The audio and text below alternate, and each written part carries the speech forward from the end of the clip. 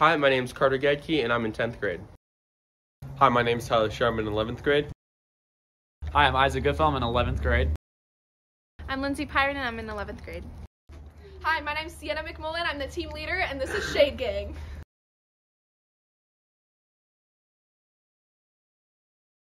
We started to look at our school's problems, and we realized that most of our problems stem from heating and cooling. The Design for Delight process helped us realize that the school was our customer, with the issue about how much energy they were using on heating and cooling, and also the carbon dioxide and nitrogen oxide emissions that were coming from the air conditioning units.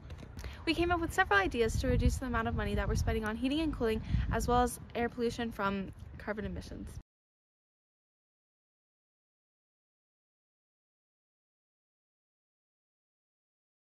So the problem we're addressing is the amount of time that we run the AC units, and how much air pollution is released because of this, and how expensive it is for us to do it. The solution is passive cooling, and what this is done by planting trees and bushes on all the ledges around Reno High School. And the goal of this is to help block and absorb the light that comes from the sun. The sunlight goes into the classrooms and heats up the chairs and the desks and the tables, and keeps the room really hot for a long amount of time, which results in having to run the AC units for a long amount of time. What passive cooling does is it reduces the amount of time that the air conditioning is used, saving us money, saving energy, reducing the amount of pollution in the air. And not only that, but the simple fact that we're planting bushes and trees offsets the amount of carbon emissions that come from the little amount of time that we would be using the air conditioning afterwards.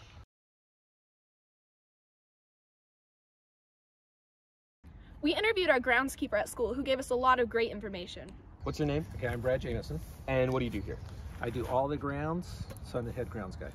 He explained how our ideas would impact his job, as well as how it would impact the school. The sections that hang outside of the windows, we're going to fill that with soil and grow bushes and trees to help block out the sun, reducing the heat that comes into the rooms. Therefore, we have to spend less time with the air conditioners or with the window units on. So how would that affect your job?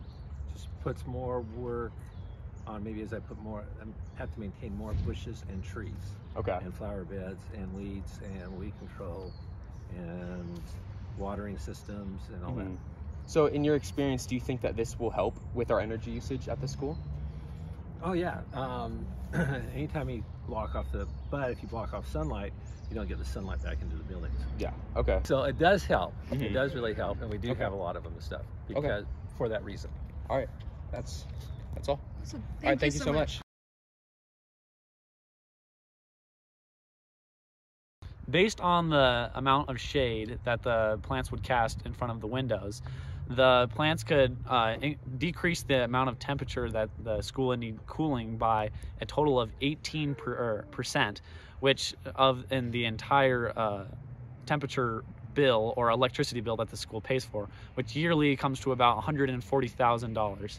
And when breaks down like yearly, we could save up to $13,000 to $25,000 using this process. Even after calculating the amount of gallons needed monthly for all the plants, based on the square foot that we have available, it still comes out positive to subtracting the amount we spend on electricity for cooling.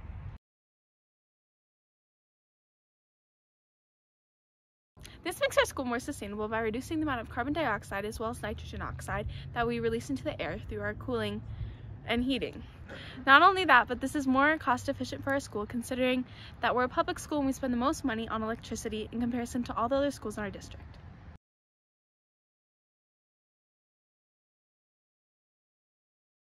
Overall, our solution will impact the world because there is so much potential for passive cooling. It significantly reduces energy consumption, lowers greenhouse gas emissions, and improves indoor air quality, all while being cheaper to maintain than the average cooling system. More schools around the globe will begin to realize this potential, and it will eventually spread to homes, businesses, factories, corporations, gyms, and indoor community areas. We could use passive cooling as a step forward in our fight against climate change. This solution for our school is not just for our school, but for the customer, our world.